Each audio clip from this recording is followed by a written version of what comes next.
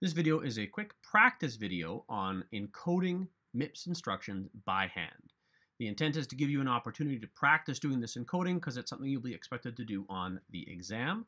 So what you're going to need is your MIPS quick reference card, the University of Regina MIPS card that I put together. I've got a big one here, but you should have yours ready to go. And we're going to do 3 instructions, and that will just give you the practice. The best way to make use of this video is to follow along, and then whenever I'm about to do some task, pause the video and make sure that you are able to do the task, and then you can resume the video to make sure that you get the right answer. So we're going to do 3 instructions. The first one is going to be add immediate into register T8, the value that's in register T5, and the value -25. So this is the instruction we want to encode, and we're going to walk through the process step by step. First thing is, what's the opcode? That's always going to be the first step. What's the opcode? So we look at our sheet. Again, pause the video and check it, but we look at our sheet. This one's right at the top, add immediate. The opcode is 001000. That also tells us the format, which is I format. And then we can look down here and say that I format instructions are going to be the opcode, then RS, then RT, then the immediate value. So we'll write all of that stuff out on our page. The opcode is, for add immediate, 001000. Then we're going to need RS, then we're going to need RT, then we're going to need the immediate field. That's what we need to find. So what's RS and RT? Well, these are going to be these 2 registers, but don't forget, it's very frustrating, they're usually in the opposite order on the assembly code as the machine code. So the assembly code says RS and then RT, but if you look up in the operation example, immediate instructions list RT first and then RS. So we're going to need T5 for RS and T8 for RT. What are those registers? T5, well, T0 is 8, T7 is 15, so T6 would be 14, T5 is 13. So T5 is 13, that's RS. 13 is what? It's 8, and then 9, 10, 11, 12, and then 13. So it's 8 and 4 and 1. And a 0 at the front, because remember, registers are 5 bits long. And then RT. RT is T8. Which one is T8? T8 is right here. T8 is register 24. So this is an important point, is that don't get confused by where T0 and T7 are. T8 is not register 16, it's register 24. Again, frustrating and confusing, but that's where we are. So T8 is 24, that's RT. 24, register 24 is 16 plus 8. So it's 16, 17, 18, 19, 20, 21, 22, 23, 24, and then 3 zeros to make it a 24. Now what's the immediate value? The immediate value is -25. What's -25? Well, it's a sign extended number. So we're going to find out, first of all, what +25 is. Well, we just said 24 is this. So 25 is 11001. That's 25. But that doesn't look like a positive number yet, so we got to make sure that it's a negative number. And we could sign extend it all the way out to 16, but this is enough for now to find out what the negative value is, and then we can sign extend it after this. So we're going to flip the bits and add 1. 100110 plus 1 is 100111. That's -25. Now we want to make it 16 bits worth. So it's 1, 2, 3, 4, 5, 6, 7, 8, 9, 10, 11, 12, 13, 14, 15, 16. Sign extended. And you'll recall, if you were to sign extend this, it's just zeros out there. Flip the bits would give us 1s out there. So that's fine. So this is our entire 32 bits. Finally, we'll break it up into individual pieces. Each 4-bit piece is going to represent a hex digit, and that will be our final answer. So we're going to do like this, like this, like this, like this, like this, like this, like this, and like that. And then this first one is going to be 2, and then 0001 is 1, and then 1011, oh, that's going to be a big one, I can't remember, so let's look here. 1011, if we look at our sheet, 1011 is up here. 1011 is B. 1011 is B. And then this one is 8. And then this is F and F. And then this is E. And then this is 7. And so that's our final number. We put a 0x in front to remind us that it's hex. And we say that's our final answer. Now, if I ask you a question to say, what's the 32-bit hex value for add immediate T8, T5, negative 25, this is the result I would give you. If I asked a question that said, what is the value of RT for this instruction, you would need to know that RT was T8, and then you would give us 24, which is 11000. So there's lots of different kinds of instructions I can ask you, and different kinds of questions about those instructions, so keep that in mind as we're doing it. All right, let's do another one. So that's add immediate T8, T5, negative 25. That's great. Let's do store word. Store word into register T3. The value that's at 8 plus the stack pointer. I don't know if you've looked at the procedure call stuff yet or not, but the stack pointer is going to point to an area in memory called the stack, and it's going to give us access to information that was set up by a previous subroutine. It's a common storage area, and this is a very common way to access information that's on the stack pointer, and then some offset from the stack pointer. In this case, it's 8, which is going to be 2 instructions or 2 words, because each is 4 bytes, 2 instructions or words away from the current value of the stack pointer. So we want to store whatever's in T3 into the stack pointer. So first step, always opcode. SW. SW is down here. Store word. SW. It's an I format instruction, and the opcode is 101011.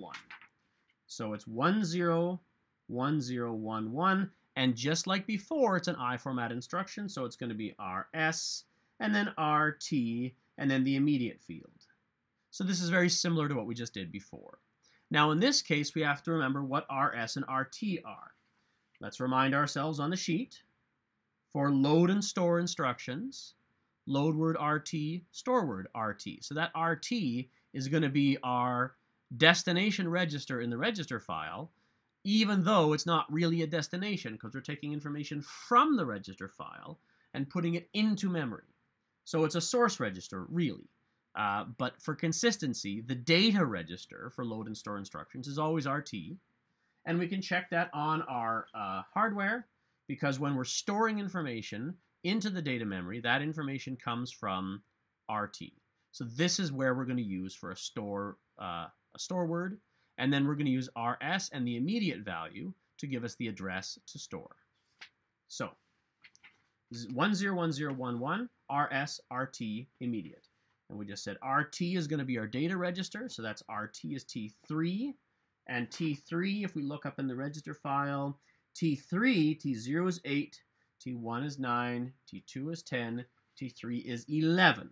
So RT is 11, which is 8 and 3, like that.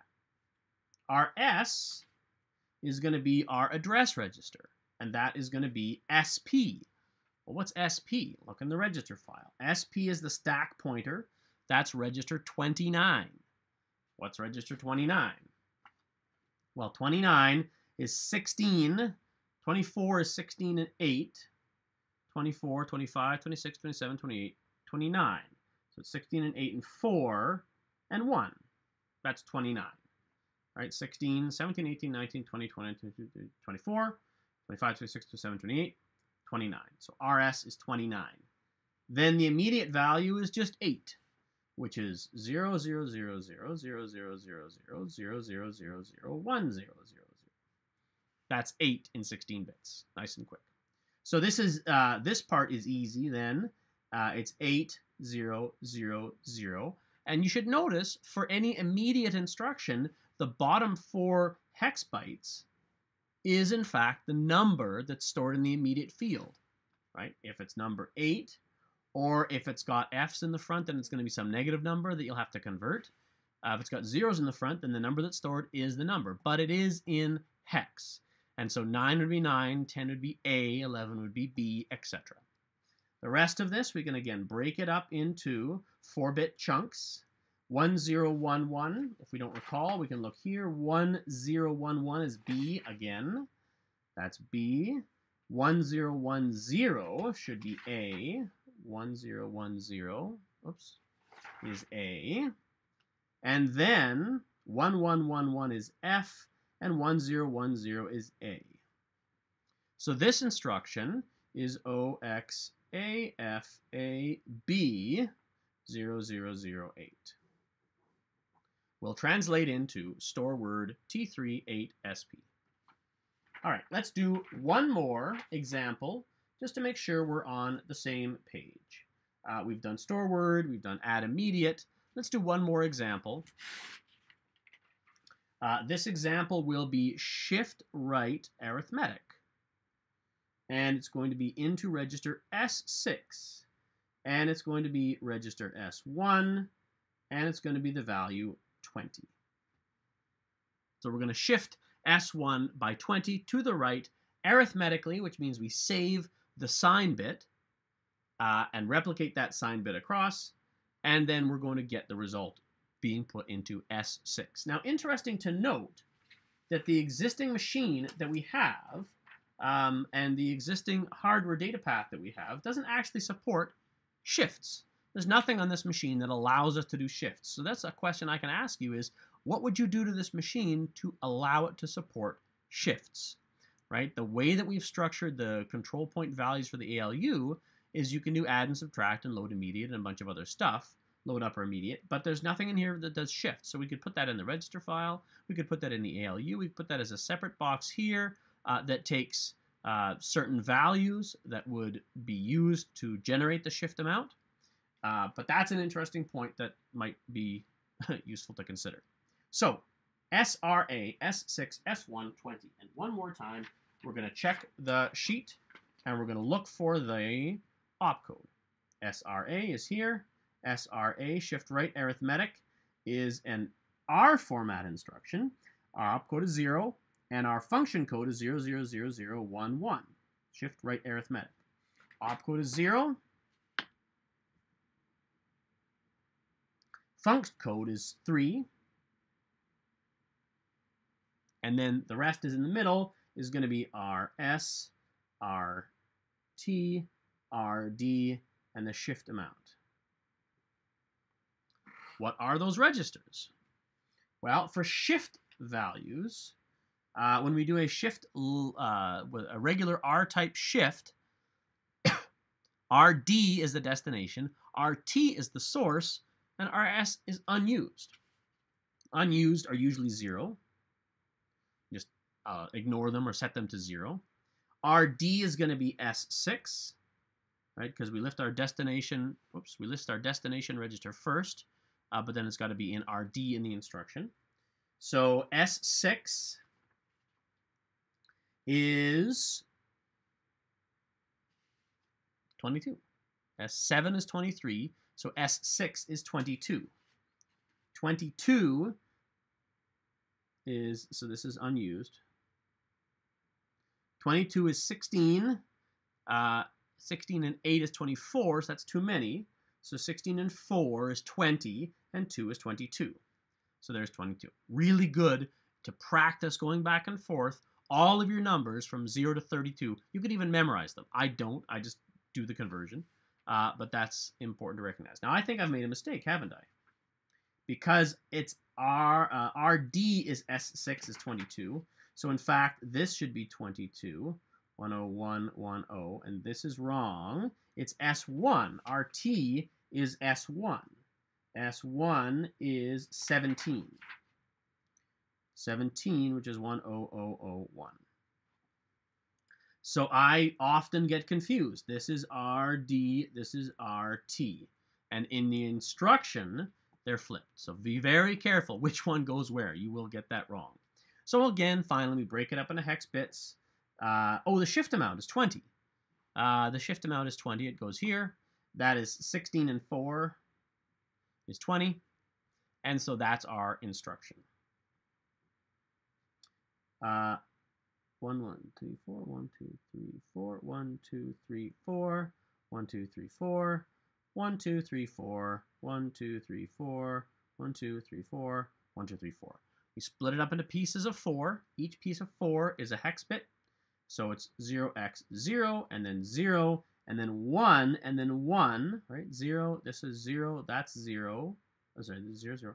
That's 1, that's 1. 1, 0, 1, 1 is B again. I just guess these things. And then 0, 1, 0, 1 is 5. And 0, 0, 0, 0 is 0. And then 0, 0, 1, 1 is 3. And that's our final value for the hex bit. If I ask you to do it in the other direction, again, it's the other way around. Same process, though. If we wanted to take one of these instructions, imagine we didn't know that AFAB, this is the last thing we'll do in this video, AFAB0008, we just did this one, but let's imagine we didn't know what instruction this was, and the question was, what instruction is this? Well, first, we're going to convert to binary, and then we're going to look at the opcode to tell us what instruction it is, and then we will get the rest of the fields allocated. So A is, and again, we can look at our sheet to remind us, A is 1010, so it's 1010, and then B is 10, F is 1, do it again, 1010, 1111, 1010, 1011. This is A, F, A, B, and then 0000, 0000, 0000, 0000, 1008. So that's the binary. So again, you go from the hex to the binary, then you take the first 6 bits, and you say this is the opcode. 101011. Well, now we look through the opcode, and we try to find it. 1010, again, pause it, see if we can find it. We know what the answer is, we just did this. 101011, 101011 is store word, right down there, 101011. Store word. So this is store word. We know that store word is immediate format instruction, which means we can look at the immediate format and say immediate format instructions RS, RT, and the immediate value. So we're going to split this off and say that this is 1, 1, 2, 1, 2, 3, 4, 5. 1, 2, 3, 4, 5. These are our immediate fields. And the only way we can figure that out is by interpreting or decoding the opcode first. But then it's opcode, and then it's going to be which register? RS, and then this one is RT, and this value is just 8, because that's the immediate value. RS is going to be the address register, and RT is going to be the data register. So it's going to be store word into RT, which is 1011, 8, 9, 10, 11.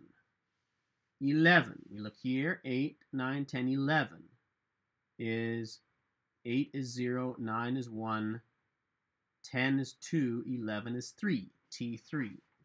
So this is T3. And this one is 16, 24, 28, 29. And if we look here, 29 is SP. So store word in from register T3, because again we flipped them,